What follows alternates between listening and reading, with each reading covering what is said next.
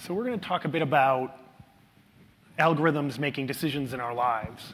And how do we know that we can trust the decisions that are being made? Algorithms are making more and more decisions for us every single day. Many of them are hidden away, and we're not paying attention to them. We don't even know a lot of the time that we're already utilizing artificial intelligence. When you talk to Siri or Google Assistant and you ask it questions, that's NLP that's understanding what it is that you're saying. And when you use Google Maps to get from point A to B through the various wildfires, you're utilizing artificial intelligence in the background. We tend to no longer think of those things as they get baked into our lives as artificial intelligence. And in the future, this trend is only going to accelerate. We're going to see more and more algorithms making decisions for us. Some of those decisions are going to be trivial, and we don't really care whether they make mistakes, and some of them are going to be very serious. I noticed Google Photos the other day when I told it to look for people, tagged a bunch of the paintings that I had taken in photographs all over Europe as people. Theoretically, it's not very wrong, but they aren't actually anybody that I personally know. That's a mistake that the algorithm has made. And when it makes a mistake like sending you down the wrong street, it's not necessarily the end of the world because you're still going to get to where you need to go. But when algorithms are making decisions about who gets hired and fired, who goes to jail or who doesn't, or driving a car that could injure or kill someone, these decisions become very serious, and we need to think about how these decisions are being made and what we can do about auditing them. I'm going to give you a few examples of nightmare examples of AI gone wrong. Sometimes these are easier to see. There was a terrible example, painful example of Google Photos labeling people of color as gorillas. Imagine if you wake up in the morning and you log in to find yourself tagged as an animal. This is an incredibly painful experience. And people don't understand how artificial intelligence works, so they might think that there's just a rogue coder who did this deliberately in your organization. This is a PR disaster, but it's also a very disastrous experience from a personal level as well. This is a painful experience for people. And sometimes life and death is at stake too. And entire business models are at stake. Uber's self-driving car hit and killed a woman in Arizona last year. The sensors detected the object, the person, as an unknown object, then as a vehicle, then as a bike. And it sped up. And there were a number of mistakes and assumptions within the model and within the decision-making process. The National Transportation Association had discovered that in their report that they had disabled the ability of the self-driving system to emergency brake because they didn't want to see erratic behavior. They didn't want the car to make a mistake and suddenly just jam on the brakes. And so they were relying on a human, a safety driver, to make that split-second decision, what we call human in the loop, or HIL. That can be a very effective model, but it's not a panacea. If you guys have ever used your cruise control, you have probably noticed yourself getting drowsy and paying less attention. That's actually been studied. We get something like 25 to 30% more drowsy. I've noticed this in my mother's car, which has adaptive cruise control with LiDAR and radar where it speeds up and slows down. I start paying a lot less attention. So imagine that this completely autonomous vehicle has been driving for an hour or two. You have no feedback from it whatsoever that it's made a mistake, and you have to wake up out of this trance within a split second and make a decision to stop the car. It was a flawed system altogether, and it knocked Uber's ability, their program, off of public streets to this very day. Very costly mistake. And in this last example here, researchers were testing a classification system, and they tested stop signs with graffiti and stickers on them. When artificial intelligence algorithms make mistakes, they may be superhuman in their ability to make choices. They're more accurate than humans, but when they do make mistakes, they make very different mistakes than human beings. Sometimes mistakes that would be trivial. If you train a child to recognize stop signs, they're not going to mistake Either of those signs has anything but stop signs just because they have graffiti on them. The one on the right was detected by the visual classification system as a 45-mile-an-hour sign, simply because they put stickers in different locations to confuse it. These systems can be incredibly brittle, and we're going to have to deal with these in the future. But the longer-term problems are subtler. They're sometimes harder to see. Sometimes we, as human beings, are very focused on the big, flashy problems. It's hard to see these problems that play out over a long period of time. We spent $3 trillion since 9/11 fighting terrorism that kills less people than lightning strikes. We spend $10 billion a year on heart disease and cancer, which kills 1 in 4 men. And it's because that is a disease that plays out over a very long period of time. In terms of subtler problems, the COMPAS recidivism score in Florida gives a score to a judge about whether somebody should get bail, whether they're likely to commit a crime again. And it was a black box algorithm that was sold. These exist in about 18 to 19 states, and when they finally started to peel the box back on these and look at the methodologies behind them, they found that only 2 of them had been certified, and they'd been certified by the people who sold them to the state. And they found that they're only about 60% accurate in predicting things, and in particular cohorts, they're terrible at it. You can imagine if you put a deep learning system on the history of the American justice system, what you might find is that you're ingesting a series of injustices. And if we take a theoretical example, you might find that an algorithm that's handing out loans is not handing them out to as many women who could pay them back, because historically that was in the data set. And you might not be able to see this right away, because it's not giving out loans to all women. It's just giving them out to a lower percentage of ones who could actually pay it back. And these are very difficult problems to spot. And as we use more and more algorithms in life, we're going to see more and more of these become challenging. So how do we fix this? Well, one of the things that's coming down the pipe is explainable AI. There's a DARPA initiative around this called XAI, where they're trying to get the machines to talk to us and tell us what it is that they're doing. But this is very cutting-edge research.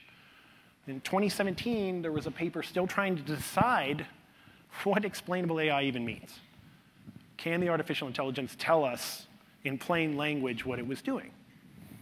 We're starting to see certain methods like the LIME method, which can look at a visual classification system and say, we think that these clusters of pixels were involved in the decision that the AI chose to label this as a bird or a plane. But those things are not they're not far enough developed for us to rely on. And even then, it's going to be a moving target. If you think about something like AlphaGo, which had 4 algorithms involved in it, cutting-edge algorithms. If you haven't seen the documentary on Netflix, you would not think that it would be riveting stuff to see a computer and human playing a game, but it's actually incredibly emotional. They're using a policy network from studying games. They had reinforcement learning, a Monte Carlo tree search, because you can't know every possible outcome, because there are more possibilities than atoms in the universe for moves in Go. And so you can only study little partial randomized trees in that branch. And each one of those would have to explain itself in a unique way. And as we see artificial intelligence develop, we're going to see entire groups of algorithms, maybe 10 or 20 or 30 working in concert, and each one of them almost like a subroutine within the intelligence that needs to explain itself in some way. So we'll incorporate this as we go, but it's not enough. So what do most organizations do? Well, they form an ethics committee. And the ethics committee is usually some powerful people, or people who are good at politics, and people in human resources who tend to be more interested in these kinds of thinking than anyone else. And what they inevitably do is they get together, they talk, and they inevitably put out a report with the words inclusive and fair in it. Right? If you look at the EU Commission on this, their framework says it's going to be inclusive and fair and transparent. And this sounds great. Everybody feels really good about this, except none of this is actionable. These are abstract human concepts that are not translatable into models and machine code. And so what happens? Nothing. The group gets disbanded, or nothing really changes within the models because it can't.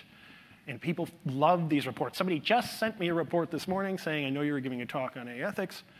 Maybe this is useful to you. And I immediately scrolled down and saw the words transparent, inclusive, and fair in bold letters. So these things are not going to be enough for us because they just sound great, but they don't actually translate into anything actionable. So what we really need to do is take the middle path. I'm not going to spend too much time talking about how you would actually formulate ethics into a series of statements that you could use for your data scientists. That's a totally different talk. But I am going to talk about how we can audit these systems today already, utilizing tools and best business practices and best IT practices that we've been using for many, many years. And we're going to talk about we essentially don't need an ethics committee or explainable AI to be able to deploy these effectively. And I'm going to talk about building what I call an AI anomaly response team. And that really consists of two teams. One is a customer public-facing team. And the other one is what I call QA for artificial intelligence. So the customer public-facing team is there to liaison with upset customers or when there's a PR disaster. This is inevitable. We have to accept the fact these systems are not perfect. They're going to make mistakes. Nothing is perfect in the world. If we could just have pure determinism, we could build perfect systems and have a perfect life. But people are going to be upset when they don't get a loan, when they're hired or fired on something. They're going to ask questions, and your answer had better be better than, that's just the way that it works. You're going to need to train people. They're going to need to have templates. They're going to need to understand how these algorithms make decisions. And they're going to need to be able to talk to the public, reassure the public and customers that we're on top of this, we're fixing this, we're moving forward, give them regular updates. By the way, this is actionable intelligence. Every organization on the planet should go home today and take your PR people and your customer people and start building this program. You don't need anything special to do this. It's something you're going to need to do right now if you're using algorithmic decision making in your organization. The second team is going to be something that you're going to have to build, and I expect multiple organizations to build this over time. That is what I call a QA for AI team. This is a group of coders, engineers, testers, data scientists who specialize in breaking artificial intelligence and finding these various edge cases. And their job is to come up with triage solutions and long-term solutions. This is going to be a very creative team. We often talk about in artificial intelligence, my God, what's going to happen to all the jobs? We're going to lose them. It's very easy to see all of the jobs that we're going to lose, but it's very hard to see all the ones that we're going to create. And in fact, we always inevitably create new jobs. It's hard to explain a web designer to an 18th century farmer because it's built on the back of 20 other technologies. Computers, the web browser, digitization, et cetera, et cetera, et cetera. Photoshop. You can't explain all those things. So we can't see all the jobs that are coming. This is going to be a very elite team in any organization. The example of the Google Photos labeling folks incorrectly. They got a lot of backlash in that what they did is they simply stopped the system from labeling anything as a gorilla. And there's a bunch of articles in Wired and Forbes about how they didn't really fix the problem. That is correct. They did not really fix the problem. But this actually is an effective stopgap solution. It's a triage solution. When you first get to the ER, you have to stop the bleeding before you can address the deeper problem. And so that was an effective solution. It's just that they didn't go further, and organizations are going to have to go further, and this is where it gets more challenging. We're going to talk a bit about how you solve the problem at a deeper level, but we're also going to talk right now about kind of the tools. We're going to take the best practices that we've used in IT for a long period of time, and we're going to adapt them to artificial intelligence. We're going to use version control and data and metadata management, snapshots and rollbacks to known good states, CI/CD pipelines, unit testing, auditing, and logging.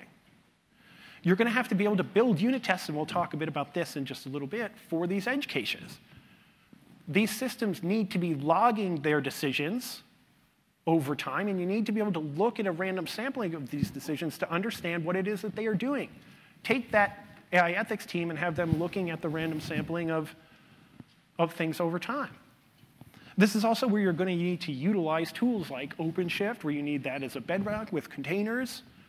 And you're going to need to be able to use things like my company's Pachyderm, which is Git for data, where you're keeping track of all of the different changes in the data and the model, the code, and how they all relate to each other so that you can go back to a known good state in the event that your fraud algorithm suddenly starts detecting a whole series of anomalies that are fake and has all these false positives? How do you roll backwards and forwards? We already have a lot of these systems in place, and we're going to have to adopt them and adapt them for artificial intelligence. In particular, we're going to talk about this sort of creative problem solving. How would you solve a difficult problem like the stop signs being detected as 45 miles an hour? You're going to have to go out and potentially buy a new data set. And that means you're going to need integration that's much deeper than kind of CI/CD or what happened in containers where you were uniting storage and coding and networking and all these things together. Now you're going to need to unite the business units and legal teams. Think about if you need to go buy a new data set. You have to find that data set. Maybe you have to go to procurement to purchase it, or you need to involve the legal team because you need to test whether that data set is going to be effective for you. And there might be a legal agreement that's in place that says, hey, you're not allowed to use this in production until you pay for it. There's a lot of coordination that happens. Or maybe you just need to retrain a bunch of models, which means you're going to need GPU cloud time or on your OpenShift infrastructure. And that costs money. So again, procurement is going to have to be involved. Budgeting is going to have to be involved in these things. You're also going to have to think very creatively. This is almost an elite special forces-like team. They're going to have to come up with solutions. Maybe the triage solution is the best that you can come up with. There is no simple answer. Or maybe you've got to build a synthetic data set. Maybe you need to generate a whole series of synthetic profiles of different women in economic models in order to be able to continually test over time whether the loans are being given out effectively. Or you're going to need to be able to develop a method that shows that that stop sign is not being detected as a 45-mile-an-hour sign. Right? These are test, unit tests. All of these concepts, it's no longer enough to test the accuracy of a model. The self-driving car is accurate 98% of the time, but it detects a stop sign as 45 miles an hour. That's not good enough. You're actually going to need to build a unit test for these edge cases, and this team is going to have to know how to do these things, and they're going to get more and more complex because we're always going to run into these anomalies over time. AIs will always make mistakes. The various groups that are coming out and saying these things that need to be flawless are basically asking for unicorn and fairy dust. It won't happen. We're going to have to get comfortable with algorithms making mistakes. Think about a self-driving car. Self-driving cars will likely be much better than humans at driving cars. Humans are terrible at it, by the way. 1.2 million people are killed on the roads every year, and 50 million people are injured by humans. It requires absolute perfect concentration. You drop the cell phone and start digging around for it, fighting with your girlfriend, your significant other, your kids are having a bad day at school and you're not paying attention. Right? The cars are going to make decisions. And there's a famous MIT test on which people get killed in the self-driving car, right? Is it the old person or the baby? You make the choice. That tells us more about humans than it actually tells us about how these decisions are made by the algorithm. The algorithm, we can't program that kind of intelligence into it. We have no idea how. They're going to make different mistakes, and we've got to build tests for them because they don't have contextual awareness. There's a famous example of a visual classification system with a baby holding a pencil, and the system labels it as a baby holding a baseball bat. Every human being has their sense that they know that the baseball bat would be too heavy for the baby, it's too big to be a baseball bat, et cetera. The algorithms don't have these kind of contextual awareness, and so we're going to have to build these tests. There's even a one-pixel attack that's been shown, where a research organization was able to put a single pixel into the ImageNet database at different points and able to completely destroy the system's ability to effectively detect what it was, a single pixel. So these things we're going to have to build these proper testing solutions over time to be able to know that these things are working. This is a universal problem. We're going to see artificial intelligence saturate everything. Every organization, planet, person is going to be affected by algorithmic decision making. And research in explainable AI is going to continue to accelerate, but it's not enough. We are all going to have to deal with and get better as a society with risk, and we're going to have to get better at dealing with how we communicate about these things and how we detect these various anomalies as they're happening. And lastly, I wouldn't be a futurist if I didn't talk a bit about what the future holds. Eventually, it's not going to be enough for just humans to do these things. We're going to have AI monitoring AI. We're going to need to automate the scaling of monitoring. And we're going to have AI in infinite regress. All of these high-stakes decisions, whether it's trading money or a visual classification system for a mole on your arm. I talked about this 2 or 3 years ago. We're already starting to see companies trying to get approval to come to market. If I take a picture of this mole and it tells me that it's benign, and it turns out to be malignant, whose fault is it? The doctor could have made a mistake, but I should have maybe gotten a second opinion, but I didn't. Who's at fault for these types of things? We're going to see more and more of these types of dilemmas coming forward. Everything open, I think my friend Daniel likes to say that if it's not open, don't let it think for you. I like that. That's very funny. But we're not just going to see openness in the tools, the infrastructure tools like TensorFlow Extended and Kubeflow and these things. We're going to see open data sets, open algorithms, open models. The open source methodology has absolutely eaten the world. I lived through it in my wonderful days at Red Hat. When we first were going in and talking about Linux to the curmudgeonly Unix engineers who said, this is going to get me fired. It can't possibly be as good as the proprietary Unix. That looks kind of foolish nowadays. But open source will eat the artificial intelligence community as well, and it should. We want to have these synthetic data sets, open algorithms. That's how we actually get to transparent. That's how we turn that from a platitude into something that's useful. We talked a bit about explainable AI. Contextual AI, we're going to start to see to develop in the next 10, 20, 30 years as well. And that's where these machines are able to make better decisions with a larger context. It's not a general artificial intelligence, but it has more generalized intelligence. It has more context about the decisions that it's making. If you can think about an early example of that, it might be a capsule network from Geoffrey Hinton. It's still research phase and not able to outperform a traditional convolutional neural network. But they taught it a bit about geometry. And if you look at a lot of the classification systems now, it can detect a face. We talked about facial recognition earlier. But if I take the eyes and I move them off the head so they're floating and the nose over here, it's still going to detect it as a face. It has no understanding that a head should go together and the eyes should be here and the lips should be here. So if we can give it more of an understanding of geometry, then we get closer to a system that has some level of common sense and understanding.